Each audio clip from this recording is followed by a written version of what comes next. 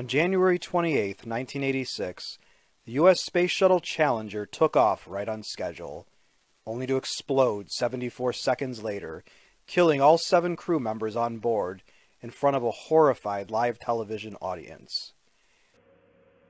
T-minus 10, 9, 8, 7, 6. We have main engine start. 4, 3, 2, 1, and liftoff. Liftoff of the 25th Space Shuttle mission, and it has cleared the tower. Now control. Roger, roll, Challenger. Good roll program confirmed. Challenger now heading down range.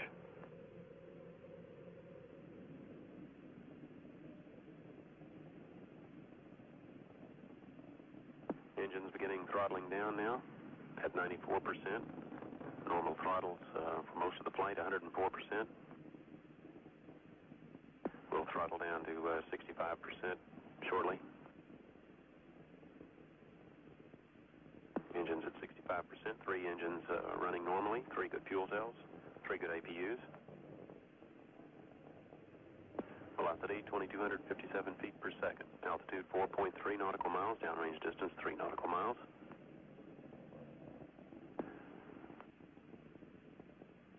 Engines throttling up, 3 engines now at 104%. Challenger, go at throttle up. Challenger, go at throttle up.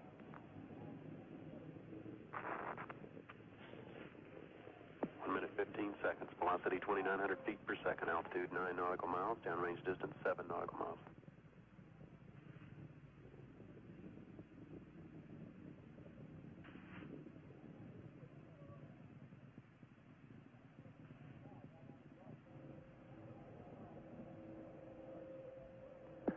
Flight controllers here looking very carefully at the situation. Obviously a major malfunction.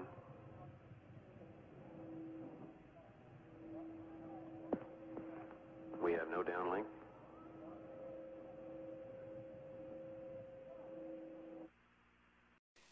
Digging deeper, we find Challenger having made 9 previous successful flights and having traveled over 25 million miles in its career prior to the tragedy. The crew, who had planned to study Halley's Comet as part of their mission, also included a civilian, Mrs. Sharon Christa McAuliffe. Mrs. McAuliffe, who was from New Hampshire, had won a contest to become the first ordinary citizen in space. The high school teacher became an instant celebrity as news of her participation spread all over the world. She even intended to give a few science lessons from space. The Challenger, on its 10th mission, lifted off at about 11 in the morning, traveling at about twice the speed of sound. Less than 2 minutes into its flight, an O-ring on one of the main rocket engines failed, causing fuel to leak, which then led to a fire and then to the explosion.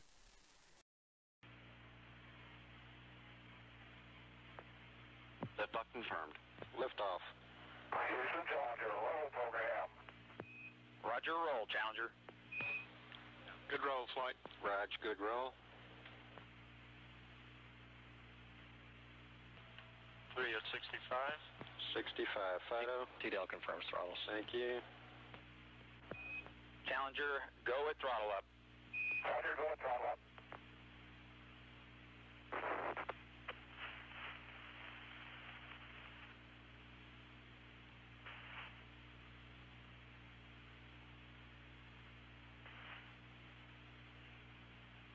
Fido, trajectory. Go ahead. Flight GC, we've had negative contact, lost downlink. Okay, all operators, watch your data carefully. Flight final until we get stuff back. He's on his cue card for abort modes. Flight GC, negative downlink. Copy.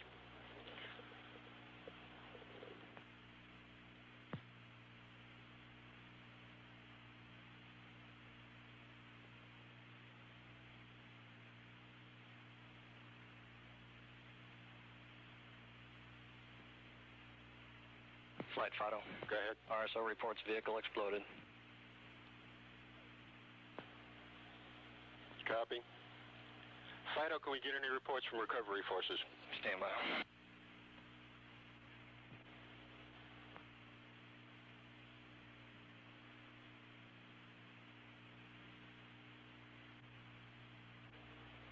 Fido flight. Go ahead. Did the RSOs have an impact point? Stand by.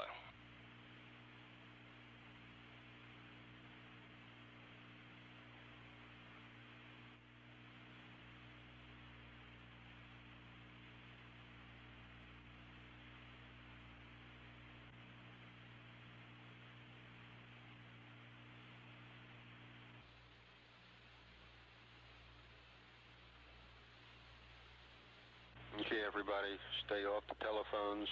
Make sure you maintain all your data. Start pulling it together.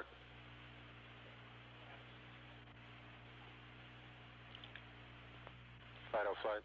Go ahead, sir. Are the LSOs on the loop? We can get them. Get them up on this loop, please. Yes, sir, it's the LSO. Okay, are there any forces headed out that way?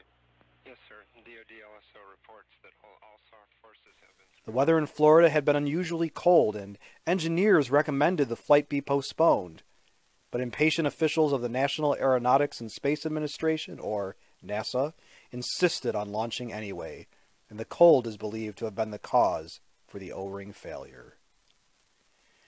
Unfortunately, all 7 crew members died in the explosion and crash. It was initially reported that the crew was killed immediately in the enormous explosion, but later it was determined that the cabin of the shuttle did not explode, but instead detached from the rest of the orbiter, and it was surmised that the crew probably died upon impact with the Atlantic Ocean. America was devastated by the first fatal in-flight space accident, especially the many school-aged children who were following the takeoff on TV to see the Challenger carry a teacher, McAuliffe, into space. President Ronald Reagan announced a week of mourning as a sign of respect for the crew who lost their lives for the country. Ladies and gentlemen, I'd planned to speak to you tonight to report on the State of the Union. But the events of earlier today have led me to change those plans. Today is a day for mourning and remembering. Nancy and I are pained to the core by the tragedy of the Shuttle Challenger. We know we share this pain with all of the people of our country. This is truly a national loss. 19 years ago, almost to the day, we lost 3 astronauts in a terrible accident on the ground. But we've never lost an astronaut in flight. We've never had a tragedy like this. And perhaps we've forgotten the courage it took for the crew of the shuttle. But they, the Challenger 7, were aware of the dangers, but overcame them and did their jobs brilliantly. We mourn 7 heroes: Michael Smith, Dick Scobie, Judith Resnick, Ronald McNair, Ellison Onizuka, Gregory Jarvis, and Krista McAuliffe. We mourn their loss as a nation together. To the families of the 7, we cannot bear, as you do, the full impact of this tragedy. But we feel the loss, and we're thinking about you so very much. Your loved ones were daring and brave, and they had that special grace, that special spirit that says, give me a challenge, and I'll meet it with joy. They had a hunger to explore the universe and discover its truths. They wished to serve, and they did. They served all of us. We've grown used to wonders in this century. It's hard to dazzle us. But for 25 years, the United States space program has been doing just that. We've grown used to the idea of space, and perhaps we forget that we've only just begun. We're still pioneers. They, the members of the Challenger crew, were pioneers.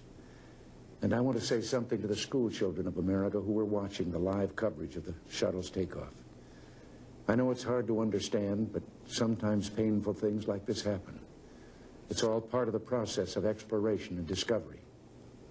It's all part of taking a chance and expanding man's horizons. The future doesn't belong to the faint-hearted. It belongs to the brave. The Challenger crew was pulling us into the future, and we'll continue to follow them. I've always had great faith in and respect for our space program, and what happened today does nothing to diminish it. We don't hide our space program. We don't keep secrets and cover things up. We do it all up front and in public. That's the way freedom is, and we wouldn't change it for a minute. We'll continue our quest in space. There will be more shuttle flights and more shuttle crews, and yes, more volunteers, more civilians, more teachers in space. Nothing ends here. Our hopes and our journeys continue. I want to add that I wish I could talk to every man and woman who works for NASA or who worked on this mission and tell them your dedication and professionalism have moved and impressed us for decades, and we know of your anguish. We share it. Here's a coincidence today. On this day, 390 years ago, the great explorer Sir Francis Drake died aboard ship off the coast of Panama. In his lifetime, the great frontiers were the oceans, and a historian later said he lived by the sea, died on it, and was buried in it. Well, today, we can say of the Challenger crew, their dedication was, like Drake's, complete. The crew of the Space Shuttle Challenger honored us for the manner in which they lived their lives. We will never forget them, nor the last time we saw them, this morning, as they prepared for their journey and waved goodbye and slipped the surly bonds of Earth to touch the face of God. Thank you. NASA also postponed further space shuttle flights indefinitely. Investigations into the disaster produced conflicting results. Investigators also revealed that the engineers of the booster rockets had advised against launching the shuttle that morning, as the below-freezing temperatures at Cape Canaveral were likely to damage the rockets. This disaster caused an interruption in space shuttle flights of over 2 years while NASA studied the accident and took measures to ensure there would not be another O-ring failure. Unfortunately, Space Shuttle Columbia disintegrated on re-entry in 2003 as a result of having lost heat protective tiles at takeoff. That might be some plasma now. Think so already? The jets are not firing right now. It was quite a bit, actually. Yeah, we see it out the front also. There's some plasma. Some of them, there's good stuff out front. I'm filming overhead right now. It's kind of dull. Oh, it'll be obvious when the time comes. Well, really, I guess I could give you the camera to put out the front window. Here, let's don't do that. Okay. Let's just, go ahead and make sure you check your seat pressure integrity, too. All right.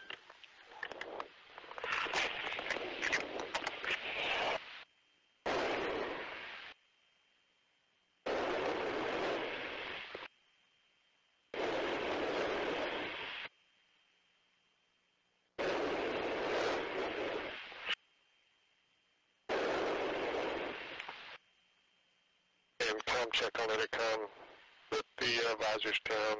CDR. DLT. Yes, one. One is one. I don't have my gloves on, yes. So All right, good enough. we're going to leave visors down now. No, I'm just saying, just check your seat. Okay, Pressure. then I'm going to go back off. Yeah. Yeah. That's good enough for me. Let's see, I'll check one other thing.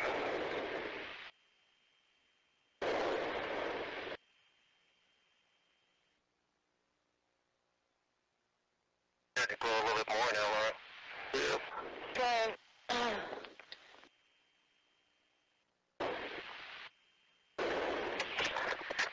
Okay, all that's working.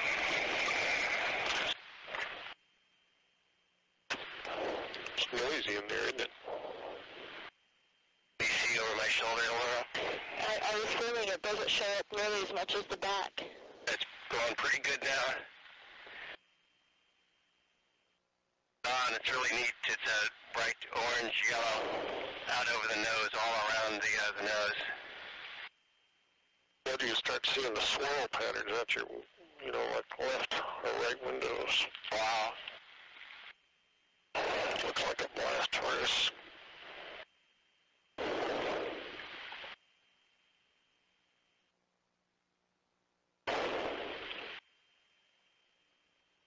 See here.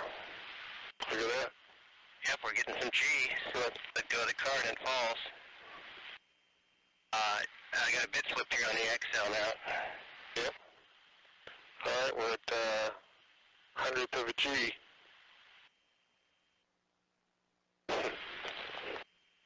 This is amazing. It's really getting fairly bright out there. Yep.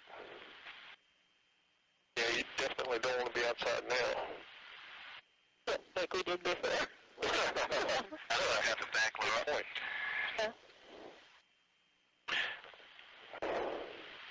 Oh, I can see you in your mirror. Not yet? Yeah, now I can. Yeah, I can see your camera. Okay. Okay, stop playing. Okay, 2210, 1052 is what we were looking for. Okay. 1016, right? I got 16 written here. Yeah, 22, 10, 16. Yeah, 221016. Correct, sorry. Oddly enough, Space Shuttle Challenger was named after a British ship, a corvette that led a scientific mission from 1872 to 1876 to study marine topics. It was called the Challenger Expedition. All remaining space shuttles are retired now, and NASA is currently without a manned spacecraft. As a question for my students, do you have any desire to travel in a spacecraft? If so, to where? If you liked this video and would like to receive notification of new videos, please feel welcome to subscribe to History in Headlines. Your viewership is much appreciated.